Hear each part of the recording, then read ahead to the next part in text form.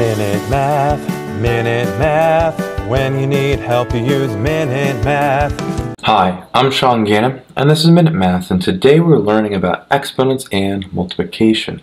We're going to simplify, and our answers should contain only positive exponents. So, if I was given this problem, 7 v to the third power times 10 u to the third power times v to the fifth power times 8 u v to the third power.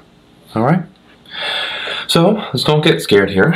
When we multiply all of these out, we need to first look at the coefficients. 7, 10, and 8. Well, 7 times 10 times 8 is 560. So we have 560 here, and now we've dealt with our coefficients. So let's look at the next variable, v.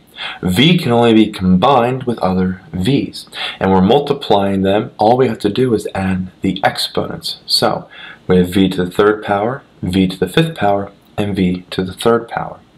3 plus 3 is a 6, plus 5 is 11. So we have v here to the 11th power. Next variable I see, well, I'm done with the first term. Second term, I see a u. I have a u to the third power and one u here. So that u can be written as u to the first power.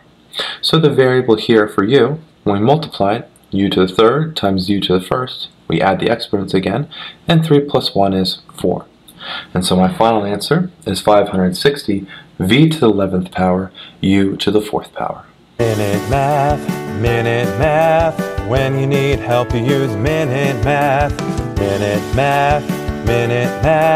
When you need help, you use Minute Math. MinuteMathTutor.com.